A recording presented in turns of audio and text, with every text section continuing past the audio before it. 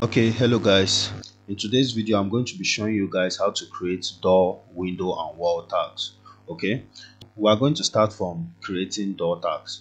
So to do that, we go to this annotate bar. We're already there. Click on this tag all icon.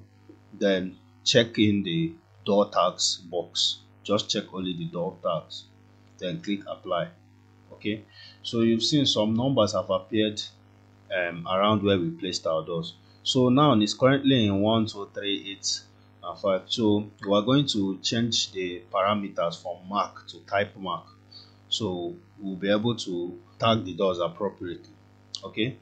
So first of all, we are going to make sure that our doors, like the type of doors we have, are the ones we actually placed and we want. So I'm just going to name this door. Edit type. I'm going to rename this door as D1. Okay. Okay, so I think it's the same door I placed here. So it's D1, D1, and D1. Okay. I'm now going to click on this tag, this number, that is the tag, the door tag, then edit family.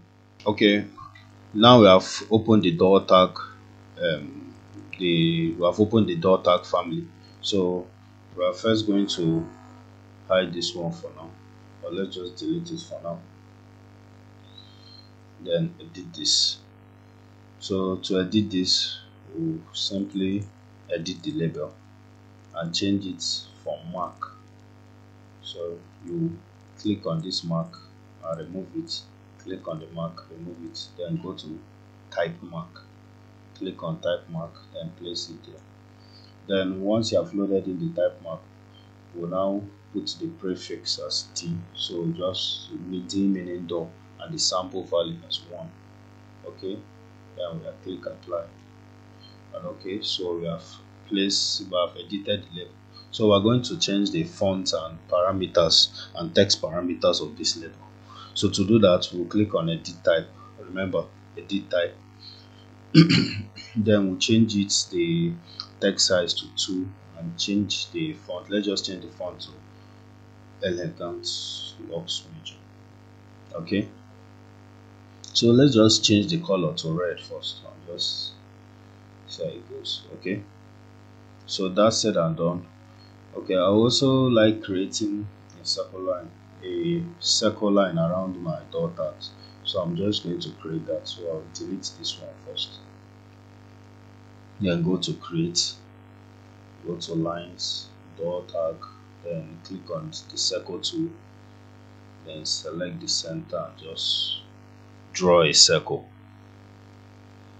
Okay, so I'm going to load it in to the project. No, override existing parameters. Okay, so you see the tags have changed. So this is now D41.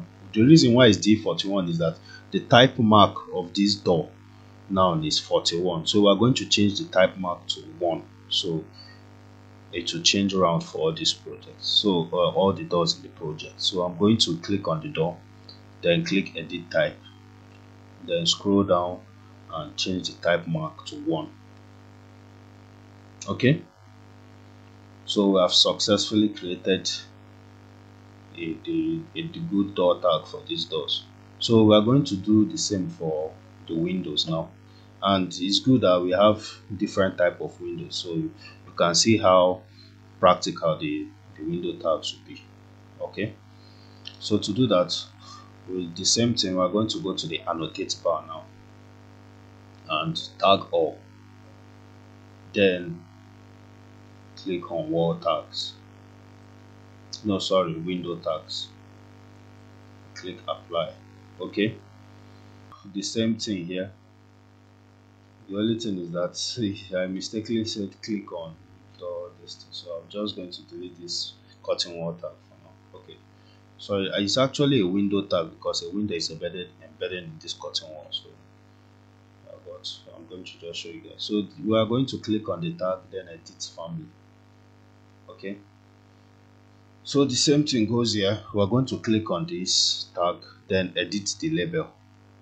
Okay, then click on this mark and remove the mark, then look for type mark, then use it as the basic parameter. Set the prefix as W, meaning window, then the sample value as 1. Okay, so we're going to edit this text now, and to do that we'll go to edit type, then change the text font to 2, elegant lux major font style. Oh, sorry. Okay, make it bold and change the color to red. Okay, since this is window, let's just use a different color. Let's use blue. Okay, then we are going to change this shape around the tag. Let's try using a hexagon or pentagon. So we're going to go to the line tools, then click on this pentagon to create one. So there we go. So we're going to load it back into the project. No, override existing parameters. Okay, so as you can see, as before, the numbers is displaying at the type mark numbers of the windows. So we're going to edit it. So first of all, I'm going to click this big window. I think this window and this window, they are the same. So I'm going to change it to edit type, rename to W1. Okay, I'm also going to change the type mark to 1. Okay, so once the type mark changes to 1, you see in all the instances the window has changed to W1, W1, W1. That is the essence. That is why I use type mark as my label parameter. Okay, so we're going to change the smaller windows now. We click on edit. Let's edit type, rename. Let's change it to W2. Okay, so we are going to change it. Now we have changed it to W2. We change the type mark to 2. Apply.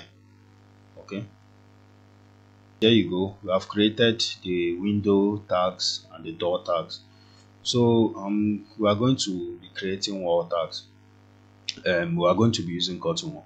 So since curtainwall, like most times, curtainwall instances don't usually repeat in a project. So instead of type mark value that unifies the whole windows or the whole doors, like any if this particular door, for example, is in any instance, it will replicate it as D1. But we are going to be using normal mark value, so we can name it manually ourselves based on curtainwalls are usually diverse in the project. Okay, so to create the tag for the curtainwall, we're going to go to annotate here. We're now going to tag by category, because if I tag all the walls, it will both select the curtain wall and the normal block wall.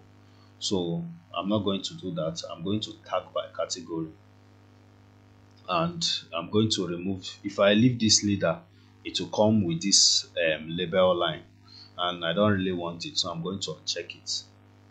I just place this door tag here.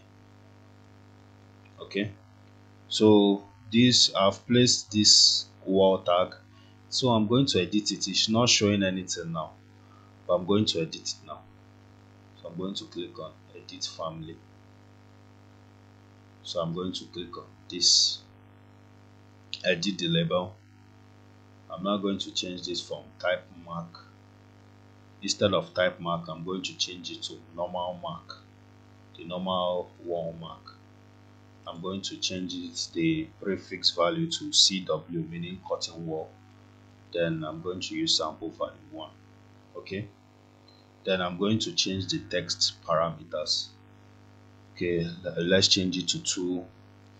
Let's change it to elegant lux major, and let's make it bold, and let's use orange for this one. So we're going to use orange for the curtain walls. Apply. So as you can see, it has changed. I think this shape, this diagonal box is too big, so I'm just going to reduce it by offsetting it a bit. Let's use 2 mm offset. Okay, 2 is too much. Let's use 1. Offset, offset, offset, offset. Okay, so we're going to load it into the project now. So we click on load. No, override existing parameters. So that's said and done. We're now going to click on the wall and change the mark to 1. Okay. Now, have you seen that the mark has appeared? CW1, curtain wall 1. So for example, now if I go and draw another curtain wall, architecture walls, okay, let me just create another curtain wall using storefront and just create another one. Let's say here. Okay.